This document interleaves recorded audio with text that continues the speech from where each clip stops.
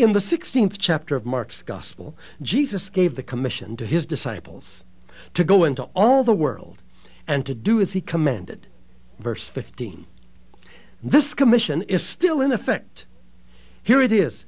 They shall lay hands on the sick, and they, the sick, shall recover. That's in verse 18. Just before he said this, Jesus had said, these signs shall follow them that believe, and added, in my name they shall cast out devils. They shall lay hands on the sick, and they shall recover. In other words, they shall get well after the believer has laid hands on them. Any believer can lay hands on the sick, and the promise is they shall recover. A believer is more than one who merely agrees that the word is true. A believer always acts on the word of God. God never tells us to do something that we can't do. Obtaining the fulfillment of his promise is more a matter of obedience than of faith. By doing what God tells us to do, then expecting God to do what he tells us he will do, that is faith. Noah built the ark. God flooded the earth. Moses stretched out the rod. God parted the waters. Joshua marched around the Jericho walls, but God tore them down. Elijah smote the waters, but God parted them. Elisha threw the stick in the river, but God made the iron swim. Naaman dipped 7 times, but God healed his leprosy. Jesus said, it's the believer who should lay hands on the sick, but it's God who will cause him to recover. James said that the elders should anoint any sick with oil and pray over them the prayer of faith. Then he says, it's the Lord who will raise up the sick. God says, you do the small thing, I'll do the large thing. You do a foolish thing, I'll do a wise thing. You do something that only a person can do, I'll do something that only I, God, can do. Do what God tells you to do, then expect God to do what he said he would do. That is faith. When Jesus visited our house. When we were very young, Daisy and I went to India as missionaries. But we couldn't convince the Hindus and Muslims that Jesus Christ is God's Son and that he's raised from the dead. They asked us to prove it. I read verses from our Bible to them, but they had their Quran. They claimed that was God's word given by the mouth of his holy prophet Muhammad. Both books, the Bible and the Quran, were beautiful black books with gold letters on their covers, which was God's word. We couldn't prove that it was the Bible because we didn't understand faith and miracles at that time. So we returned to America in what seemed to us to be shame and defeat. But we had seen the masses, and we knew they needed to believe the good news of Jesus Christ in order to be saved. We fasted and prayed many days for God to show us his answer to help non-Christians to believe on Jesus Christ, to be convinced that he's more than just another religion. God answered our prayers. One morning at 6 a.m., Jesus Christ awakened me in our bedroom.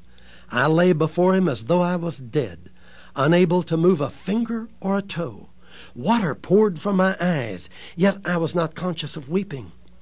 After a long while, I was able to crawl from my bed to the floor, where I lay on my face until the afternoon. When I walked out of that room, I was a new man. Jesus became Lord and Master of my life. I knew this truth. He's alive. He's more than a religion. Soon after that awesome experience, a wonderful man of God came to our area. He had an amazing gift of healing. As we attended his meetings, we saw hundreds accept Christ. And right before our eyes, we watched him cast out devils and lay hands on the sick in Jesus Christ's name. The blind, the deaf, the dumb, the cripples were healed instantly. 1,000 voices whirled over my head saying, "You can do that.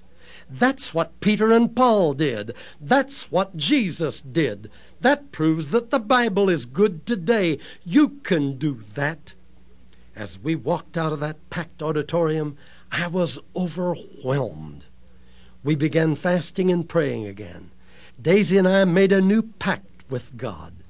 We resolved that we would read the New Testament as though we had never read it before in our lives, and we would believe everything we read. Whatever Jesus told us as his followers to do, we would do. Whatever he said he would do, we would expect him to do it. We would act upon his written words, just as prophets of God acted upon his spoken word in Bible days. We would do as the disciples of our Lord had done. If he said we could heal the sick, we would expect to see the sick healed. If he said we could cast out devils, then we would do it in his name and expect them to obey us. I can never tell you what that step meant to us. The Bible became a living, pulsating, thrilling book of truth. We disregarded all of the teachings we had ever had. We accepted God's Word as being literally true and began to act on it exactly like the early Christian believers did. Through that decision, we discovered the authority we have in the name of Jesus and the power we have over the kingdom of Satan, as well as the virtue that flows through every real believer. As this living audio edition of this book is being produced for you, I can witness that for over 3 decades, in nearly 70 nations of the world, Daisy and I have gone in Jesus' name and have acted on the written Word of God. We've preached to multitudes, from 20,000 to over 200,000 souls daily in these mass crusades, and have seen literally tens of thousands of the most amazing miracles perhaps ever witnessed in any Christian ministry. God's Word becomes very simple when we regard every word as true and act accordingly. It loses all of its supposed complications. Its staggering truths of power and authority granted to the church become a living reality. Often I've said since then how thrilling it is to preach a gospel that works.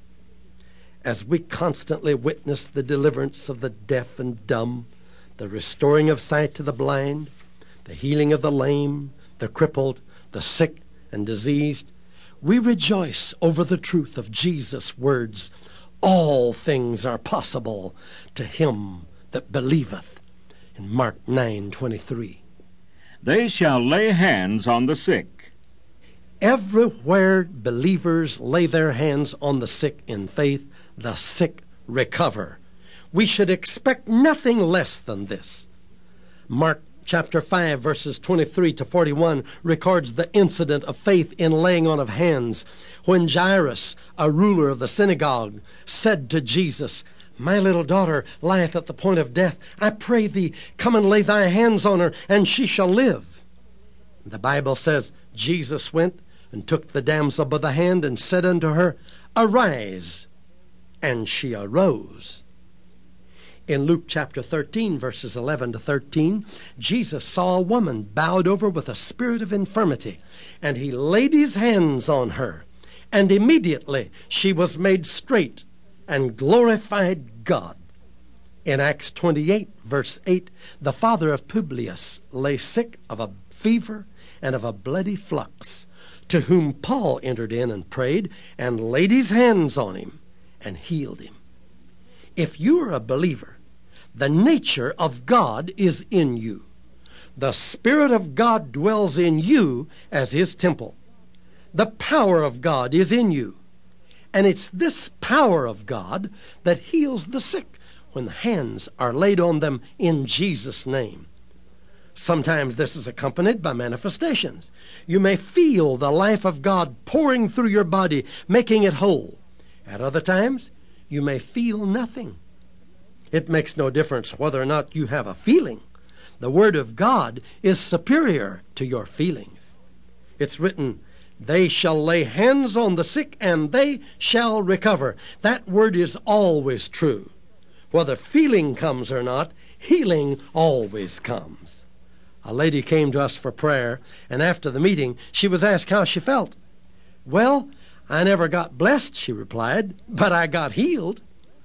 A few moments later, as she was musing over her wonderful healing, she became happy and got blessed. Many people, such as this lady, expect a feeling when prayed for instead of expecting healing.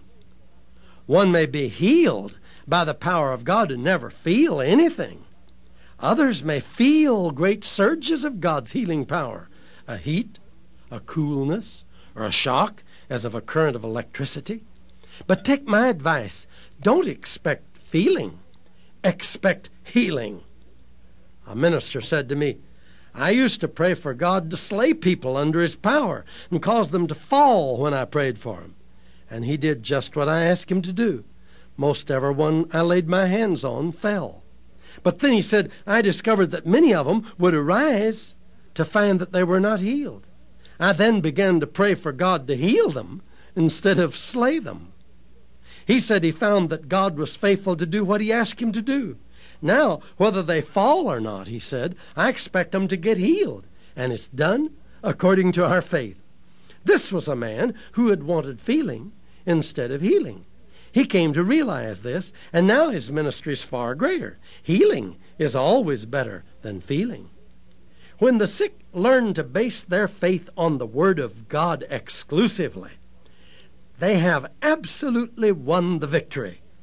It then becomes true that nothing in the realm of feeling can ever separate them from thus saith the Word of God.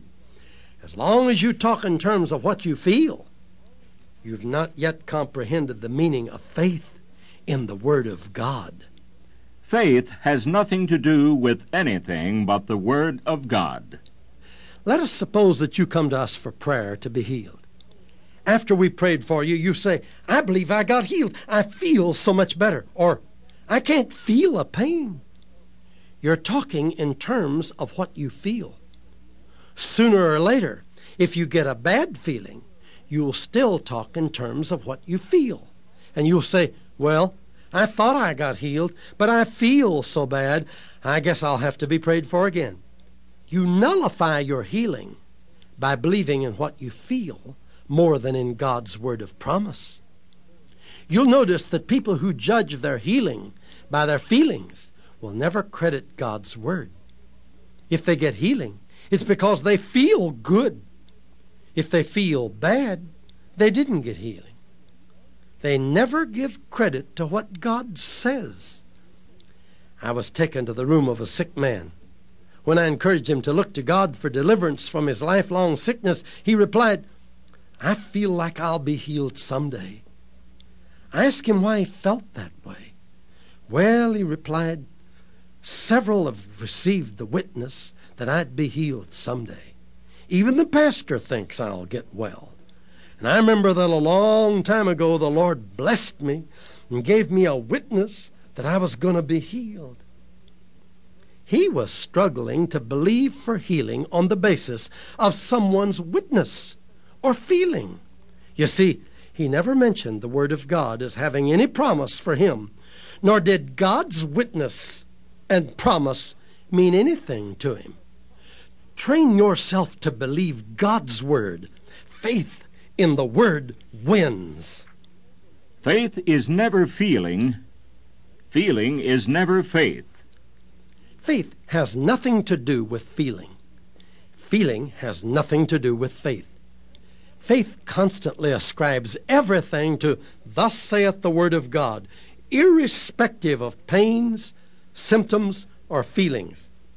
Suppose you come for prayer with faith in the Word instead of faith in feelings. You're ministered to, according to the Scriptures, by the laying on of hands, and perhaps are anointed with oil. Then someone asks, how do you feel? You answer, I'm healed because the Word says they shall lay hands on the sick and they shall recover. But the inquirer insists, "Do you feel any better?" Your answer's very positive, knowing that God's throne and His Word are back of what you say. I know I'm healed because it's written, with His stripes we are healed. You may add, God said, I am the Lord that healeth thee, and that means me.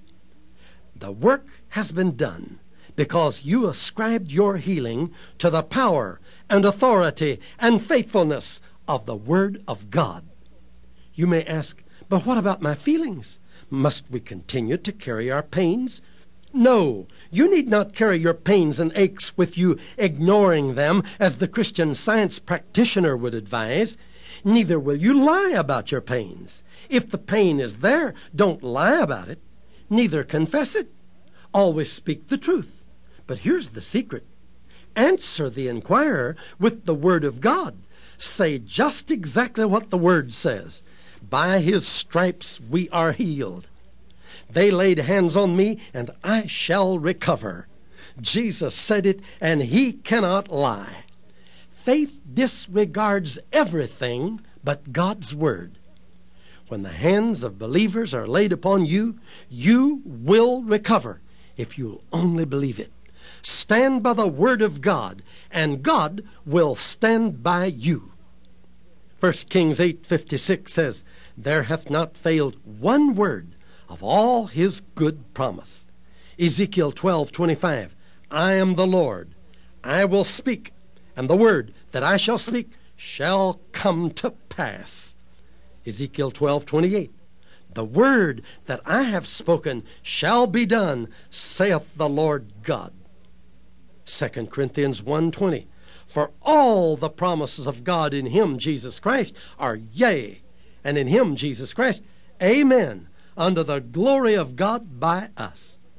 When a Christian lays his hands on you in Jesus' name and earnestly prays for your healing, believe the Word of God. Believe that Jesus spoke the truth when He said, they shall recover, feeling or no feeling. It's written, they shall recover. And in 2 Corinthians 1:24, it's written, by faith ye stand. Faith in God's Word always brings the answer. Thank Him for healing from the very moment that the hands of believers are laid on you in Jesus' name. Message number 9. The use of blessed cloths. The people in Asia believed that by taking cloths from Paul's body, sick people would be healed and evil spirits would depart from those possessed. Acts 19 verses 11 and 12 says, God wrought special miracles by the hands of Paul, so that from his body were brought unto the sick handkerchiefs and aprons, and the diseases departed from them, and the evil spirits went out from them. God is no respecter of persons. This ministry of sending forth cloths from the bodies of God's servants is still in effect today, and thousands of miracles are taking place through this simple ministry. When sick people receive these cloths and lay them on their bodies in faith, as though the servant of God had laid his own hands on their bodies and had prayed, the same results follow today. When Paul sent these cloths and aprons to the sick, it was because he could not go to them personally, nor could they be brought to him. When the people took the cloths from Paul's body to the sick, they laid them on their sick bodies with the same faith that they would have exercised if Paul had come personally and laid his hands on them and ministered to them. It's in such cases today that we send out cloths over which we've prayed. If you're sick and will believe God's promise, and if you'll consider that when this cloth is laid on your body, it's as though we had come personally and prayed for you, and if you'll believe then that God has heard the prayer and granted His healing, you will be healed. We receive testimonies almost daily from those who have been healed through this simple act of faith. Message number 10. Healing in redemption. Isaiah 53 verses 4 and 5 says, Surely He has borne our griefs, or sicknesses and diseases, and carried our sorrows, or pains. But he was wounded for our transgressions. He was bruised for our iniquities. The chastisement of our peace was upon him, and with his stripes we are healed. 1 Peter 2:24 says, who his own self bare our sins in his own body on the tree, that we, being dead to sins, should live unto righteousness, by whose stripes ye were healed. By these scriptures we know that healing for the body is in the same redemption as salvation for the spirit. In redemption there is both physical and spiritual healing. If we're saved, we should be healed. If we're healed, we should be saved. Our Lord could not be satisfied with a half salvation. When you realize that healing is part of your personal salvation, you need not call for the elders. You need not have hands laid on you. You no longer need to ask in Jesus' name for what you already possess. Neither do you need two to agree with you in prayer. You appropriate Christ's life for both body and spirit. You know that you are freed from the bondage of sickness as well as from sin. You see your substitute, Jesus Christ, made sick and sinful for you.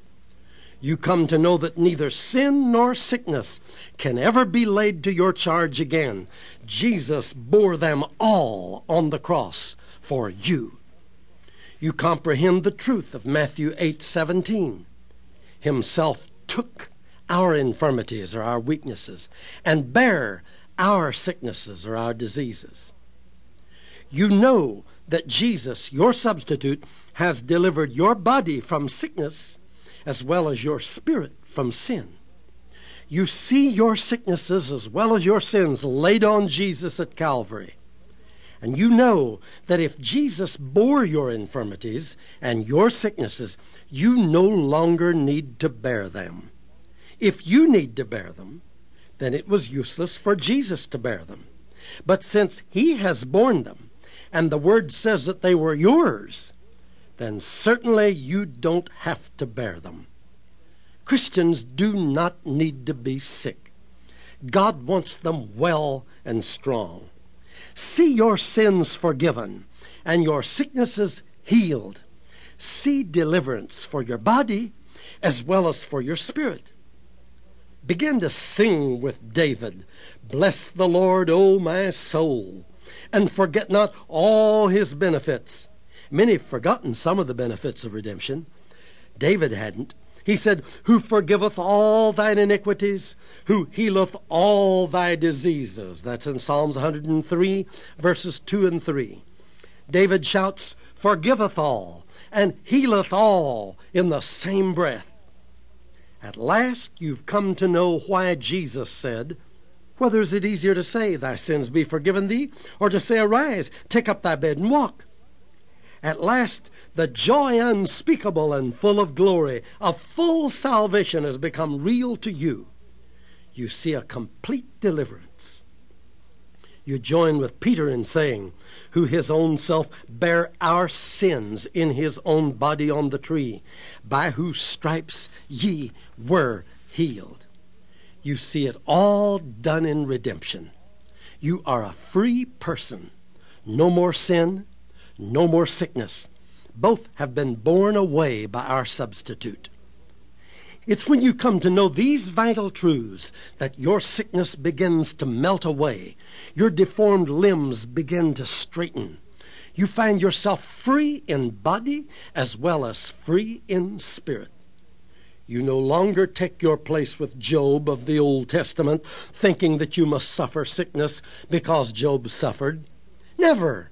You've learned that you are living on this side of Calvary, under grace and truth that sets you free from the curse of the law. A minister told me some time ago, every time I pray for the sick, either myself, my wife, or my child becomes ill.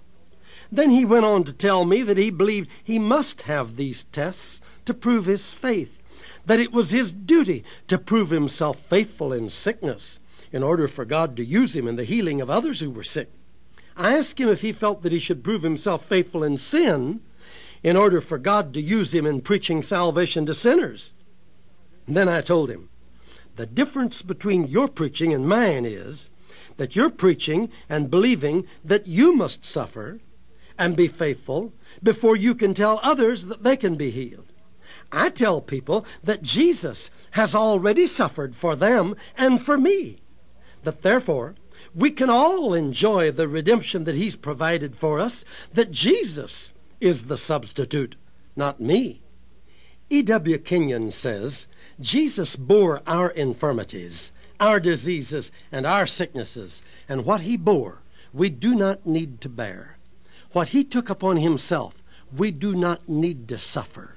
Satan cannot legally lay on us what God laid on Jesus. Mr. Kenyon continues, Christ became sick with our diseases that we might be healed.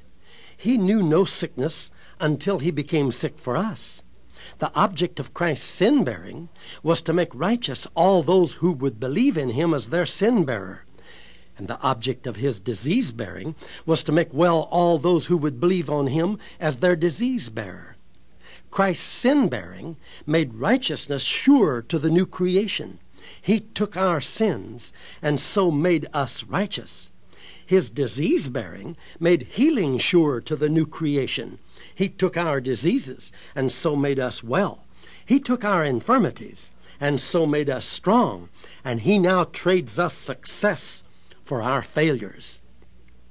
Dr. E.W. Kenyon continues, disease makes slaves of the people who care for the sick. The loved ones who are up day and night working over the sick ones are robbed of joy and rest. Sickness is not of love, and God is love. Sickness steals health. It steals happiness. It steals money that we need for other things. Disease is our enemy. It is a robber. Look at what it has stolen from that tuberculosis patient. It came upon him in young manhood and has made him a burden to his family, filled him with anxiety and doubts, fears and pains, and robbed him of his faith. Dr. Kenyon says, don't tell anyone that disease is the will of God. It is the will of hate. It is the will of Satan. If disease has become the will of love, then love is turned into hate. If disease is the will of God, then heaven will be filled with sickness. Mr. Kenyon says, Jesus was the express image of the Father, and he went about healing all the sick, according to Acts 10:38. And then he concludes, disease and sickness are never the will of the Father. To believe they are is to be deluded by the adversary. If healing had not been in the plan of redemption, then it would never have been placed in the great substitutionary chapter of Isaiah 53. End quote. This is the deliverance that we desire that you find as you listen to this living audio book. Act on it, and you'll discover new health returning to your body. Faith in God's Word is never ignored by the Father. Instead, it always brings His complete answer. This is the faith He longs to see you exercise. It will become a part of you. It will become as natural to your spiritual person as seeing and hearing is to your natural person. God said in Exodus 15:26, I am the Lord that healeth thee. If 3 million people could believe it and find perfect health and strength under the law, cannot we who are living under grace, mercy, and truth be a healthy body of Christ? A man came to me asking that we pray for his healing. He had been stone deaf in one ear for over 20 years. He seemed to be very uncertain regarding his healing because, as he put it, I've been prayed for by the greatest people of faith in our country during the last 20 years, and I've never received help. Then he asked, why can't my ear be healed? It can, I replied, if you'll believe. But they've all told me that, he said, and I've never received help from any one of them. My friend, I interrupted, acting as though he were some unworthy character, do you think God is willing to heal a fellow like you? I don't know, he answered, and then added, I know that if it's His will to do it, He's sure able, but, well, I guess that's just one of those things that we're not supposed to know. I said, that's why you've never been healed. You've never read the Word of God for yourself, nor have you received with faith what's been preached to you. You don't know whether or not God has said He would heal you. Therefore, it's no wonder that you don't know whether or not it's His will to heal you. Then I asked him, do you believe it's God's will to keep His promise? Of course, he replied. Well, I said, He has promised to heal you, and if I can quote you His promise, then you should believe Him and be healed right here and now.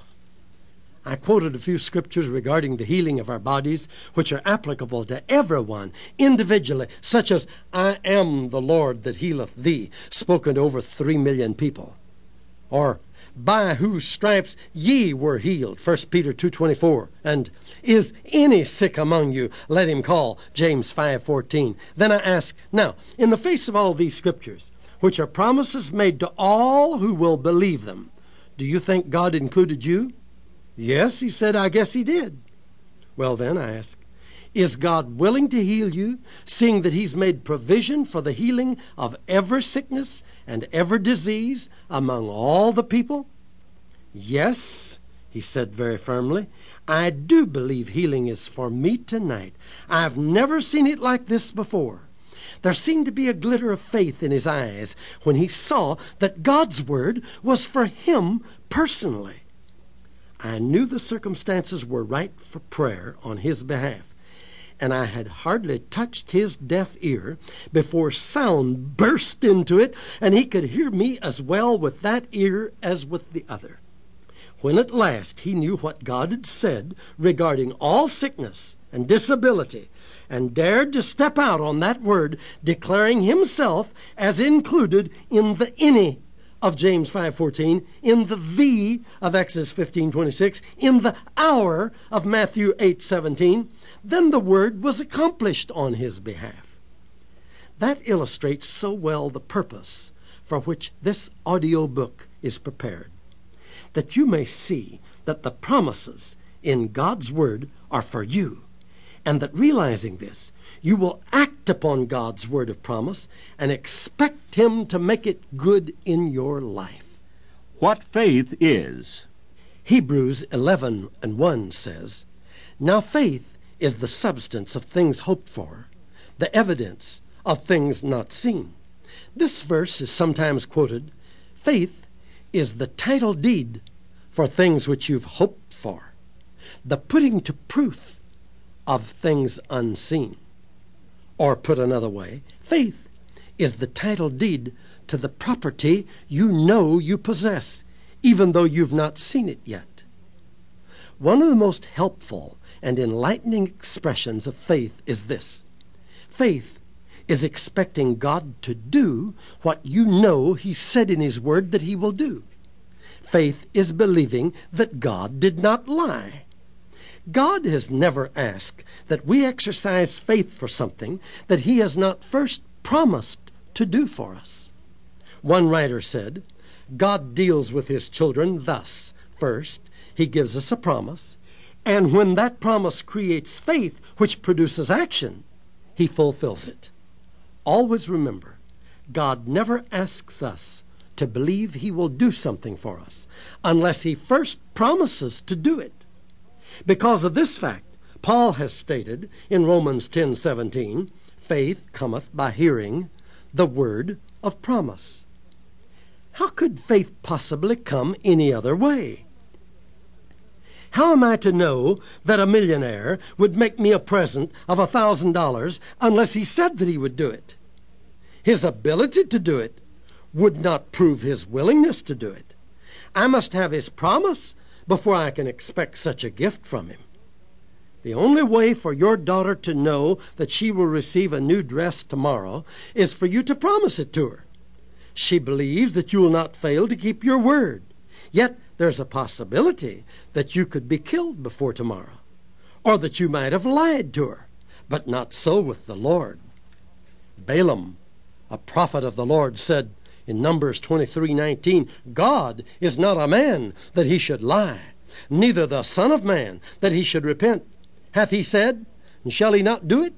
Or hath He spoken, and shall He not make it good? Christ the healer. Evangelist F.F. Bosworth, who has written one of the most outstanding books ever to be published on the subject of divine healing, opens his 250-page treasure, Christ the Healer, with these words: "Before you can have a steadfast faith for the healing of your body, you must be rid of all uncertainty concerning God's will in the matter. Appropriating faith cannot go beyond your knowledge of the revealed will of God." Then he says, before attempting to exercise faith for healing, you need to know what the Scriptures plainly teach, that it is just as much God's will to heal the body as it is God's will to heal the spirit. It is only by knowing that God promises what you're seeking that all uncertainty can be removed and a steadfast faith can be made possible. And then Mr. Bosworth says, God's promises are each a revelation of what God is eager to do for us. Until we know what God's will is, there's nothing to base our faith on. Then he goes on to say, Jesus said the Word is the seed. It is the seed of divine life. If you need healing, until you are sure from God's Word that it is His will to heal you, you are trying to reap a harvest where there's no seed planted. It would be impossible for a farmer to have faith for a harvest before he or she was sure that the seed had been planted. Mr. Bosworth says further, it's not God's will that there be a harvest without the planting of seed, without His will being known and acted upon. Jesus said, you shall know the truth, and the truth shall make you free. Freedom from sickness comes from knowing the truth, and God does nothing without His Word. He sent His Word, and it healed them, are the words of the Holy Spirit in Psalms 107, verse 20. Fenton's translation says, all His work is done in faithfulness to His promises. F. Bosworth continues in his book, if you're sick, to know that it's God's will to heal you is the seed which is to be planted in your mind and heart.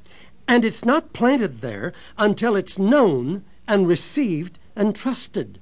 You cannot become a Christian until you know that it's God's will to save you. It's the Word of God planted and watered and steadfastly trusted which heals both spirit and body. The seed must remain planted and be kept watered before it can produce its harvest. For you to say, I believe the Lord is able to heal me, before you know from God's Word that He is willing to heal you, is like a farmer saying, I believe God is able to give me a harvest without any seed being planted and watered. God cannot regenerate your spirit before you know God's will in the matter, because salvation is by faith, that is, by trusting the known will of God. Being healed is being saved in a physical sense. Reverend Bosworth says, praying for healing with the faith-destroying words, if it be thy will, is not planting the seed, it is destroying the seed. The prayer of faith which heals the sick is to follow, not precede the planting of the seed, upon which alone faith is based. This is the gospel which the Holy Spirit says is the power of God unto salvation in all its phases, both physical and spiritual. And all the gospel is for every creature and for all nations. The gospel does not leave a man in uncertainty, praying with an, if it be thy will. It tells him what God's will is. The Holy Spirit's words, Himself bear our sicknesses, are just as truly a part of the gospel as are His words, who His own self bare our sins in His own body on the tree. Neither the spiritual nor the physical phase of the gospel is to be applied by prayer alone. Seed is powerless unless it's planted. Mr. Bosworth then makes this argument. He says, many, instead of saying, pray for me, should first say, teach me God's Word so that I can intelligently cooperate for my recovery. We must know what the benefits of redemption are before we can appropriate them by faith. David specified, who forgiveth all thine iniquities, who healeth all thy diseases. After being sufficiently enlightened, our attitude toward sickness should be the same as our attitude toward sin. Our purpose to have our body healed should be as definite as our purpose to have our spirit healed. We should not ignore any part of the gospel. Our substitute bore both our sins and our sicknesses, that we might be delivered from both. Christ's bearing of our sins and sicknesses is surely a valid reason for trusting Him now for the deliverance of both. Mr. Bosworth continues, when in prayer we definitely commit to God the forgiveness of our sins, we're to believe on the authority of His Word that our prayers heard. We're to do the same when praying for healing. Proverbs 4, verse 20 to 22 says, attend to my words. Incline thine ear unto my sayings. God says, let them not depart from thine eyes. Keep them in the midst of thine heart. For they are life unto those that find them, and health to all their flesh. In this comprehensive passage, God tells us exactly how to attend to His words. He says, let them not depart from thine eyes. Instead of having your eyes on your symptoms and being occupied with them, let not God's Word depart from thine eyes. That is, look at God's Word continually, and like Abraham, wax strong in faith by looking at the promises of God and at nothing else. When we attend unto God's Word by not letting them depart from our eyes and by keeping them in the midst of our hearts, the seed is in good ground, the kind of ground in which Jesus said, it bringeth forth fruit, and where Paul said, it effectually worketh. When the farmer gets his seed into the ground, he doesn't dig it up every day to see how it's doing, but he says, I'm glad that's settled. And he believes that the seed has begun its work. Why not have the same faith in the imperishable seed, Christ's words, which He says are spirit and life, and believe that they are already doing their work without waiting to see? Mr. Bosworth makes this argument then. When your eyes are upon your symptoms, and your mind is occupied with them more than with God's Word, you have in the ground the wrong kind of seed for the harvest that you desire. You have in the ground seeds of doubt. You're trying to raise one kind of crop from another kind of seed. It's impossible to sow tares and reap wheat. Your symptoms may point you to death, but God's Word points you to life, and you cannot look in these opposite directions at the same time. After you've planted your seed, you believe it's growing before you see it grow. This is faith, which is the evidence of things not seen. In Christ, we have perfect evidence for faith. Evangelist Bosworth concludes, any man or woman can get rid of their doubts by looking steadfastly and only at the evidence which God has given for our faith. Seeing only what God says will produce and increase faith. This will make it easier to believe than to doubt, for the evidences for faith are much stronger than those for doubting. Don't doubt your faith. Doubt your doubts, for they are unreliable. End of quote. He is able if He will. A lady said to me, Mr. Osborn, I would give anything to have my mother healed. I know God's able to completely restore her, and I believe I have the faith that God would heal her if I only knew it was His will to do so. I asked her, do you believe it's God's will to save a sinner? Oh, yes, she replied. How do you know? I asked. Well, she answered, if for no other reason, the golden text of the Bible, John 3:16, proves that. It says, whosoever believeth in Him shall not perish, but have everlasting life. She was willing to believe that God would save the vilest sinner because she could quote one Bible verse which promised what she believed. I asked her, don't you believe it's God's will to heal your mother? Well, I don't know that we can tell, was her reply. Will God keep His promise? I asked her. Yes, of course He will, she said. Well, I answered, the same Bible that invites whosoever to be healed of his sins also invites any to be healed of his sicknesses. Then I continued, the same Jesus who always forgave sins always healed sicknesses.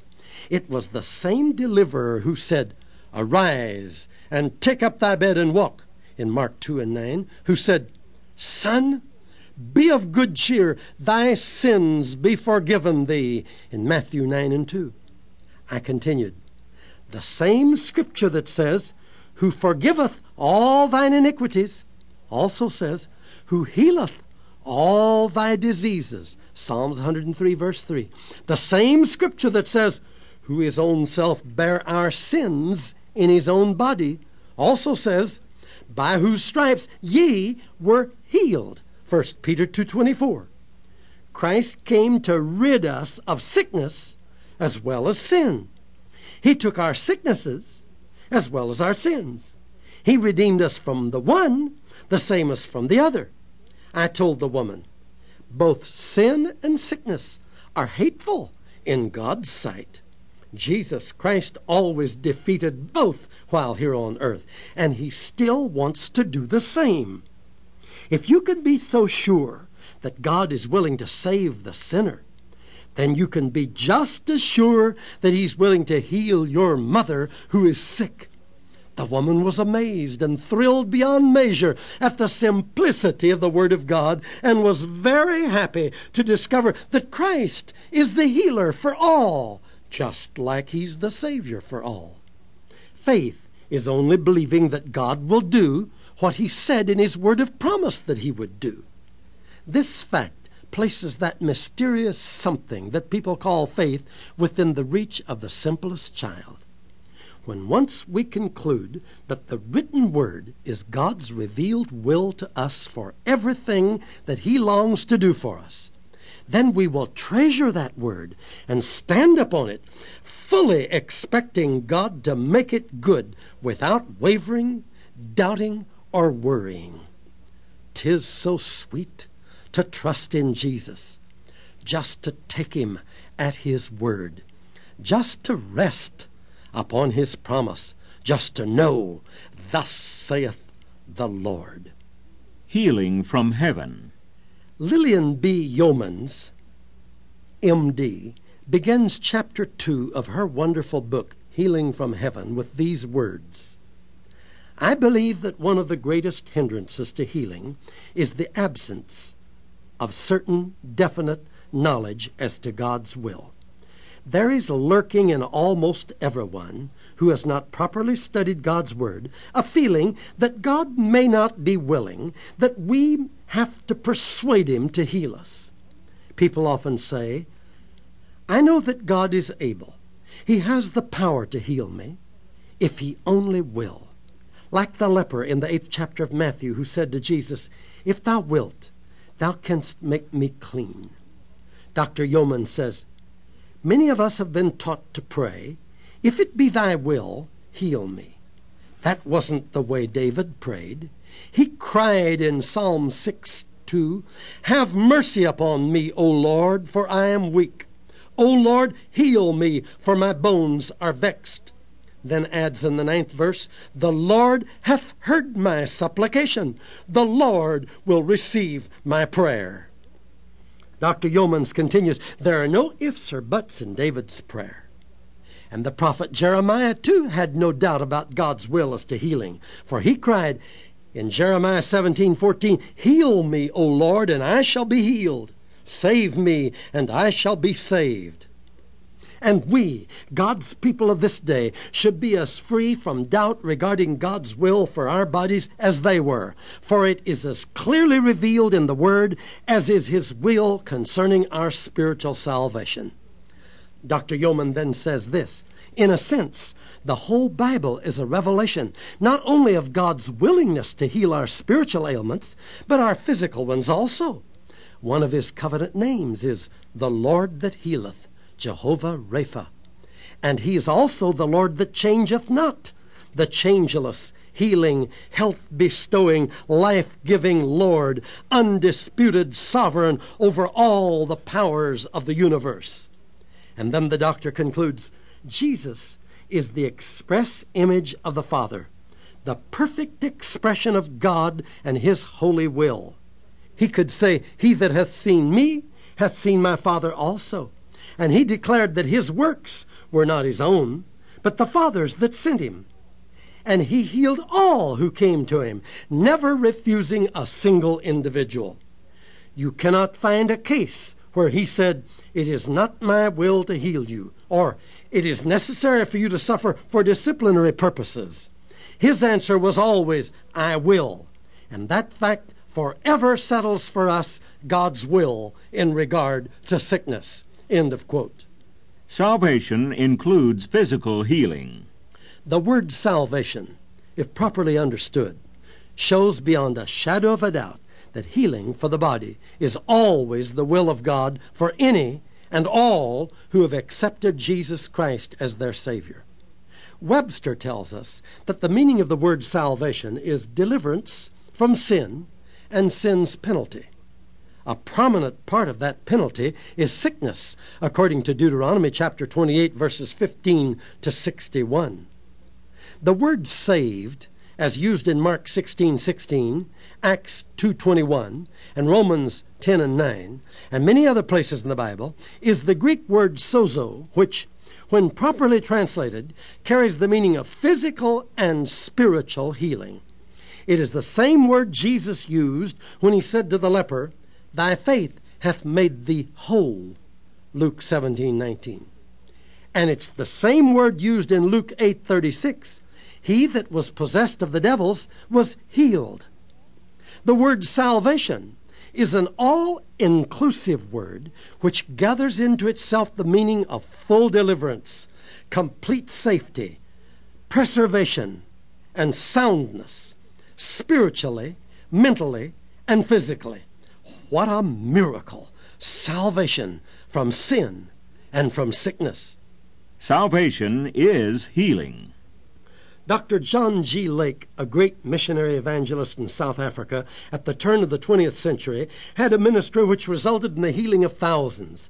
In an article entitled "The Dominion of a Christian," under the subhead of Divine Healing, not something separate from salvation, he writes these words: "One of the difficulties on the line of healing that God has to remove from our human mind is this wretched thing that often prevails in the best of Christian circles where healing is taught and practiced.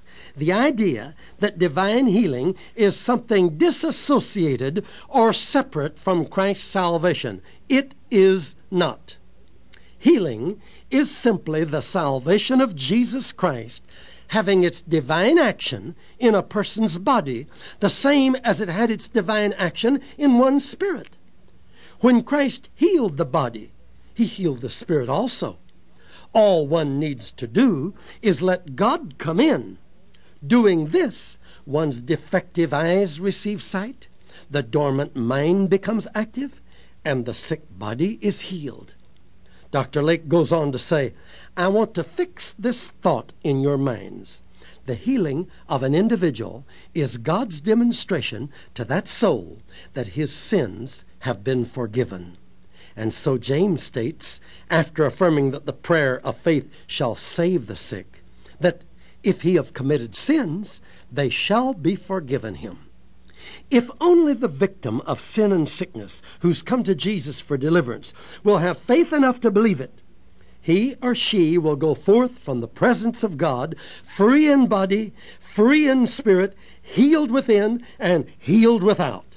The Word of God, Dr. Lake says, is calculated to give an intelligent idea as to what the will of God is. From Genesis to the Revelation, it especially emphasizes one thing, that the will of God is to extricate the body, the mind, and the spirit from sin and the effects or penalty of sin, which are disease and death. When the will of God is fully wrought in the race, sin, sickness, and death will have disappeared. The beginning of immortality is when God breathes His life into you and me, and our spirits become the recipients of eternal life in Jesus Christ. Dr. Lake says this, how simple it should be for people who have this confidence and faith in the Lord Jesus Christ and His salvation to add faith for the body as well as for the spirit. It works identically the same for sickness as for sin. And furthermore, had this truth been preached, your sickness question would have vanished once and for all when your sin question was taken care of. And he concludes with this, one of the most enjoyable freedoms in the world is the mental and spiritual freedom that comes with escape from the bondage of fear. The fear of sickness need never be tolerated by the redeemed, recreated, and delivered child of Jehovah Rapha, the Lord, the great physician, our healer. End of quote. Impossible to have faith without knowing God's definite will. It might be thought that this truth has been somewhat overemphasized, but if you could stand by our sides as we proclaim these truths and hear the warnings, beware of false prophets who will deceive you with miracles, or it may not be the Father's will to heal you, or sickness is often His divine blessing, or healing is not for today, and so forth, then you would understand why we underscore the fact that according to God's Word, it is always His will to heal those who will obey Him, believe Him, and act boldly on His word of promise.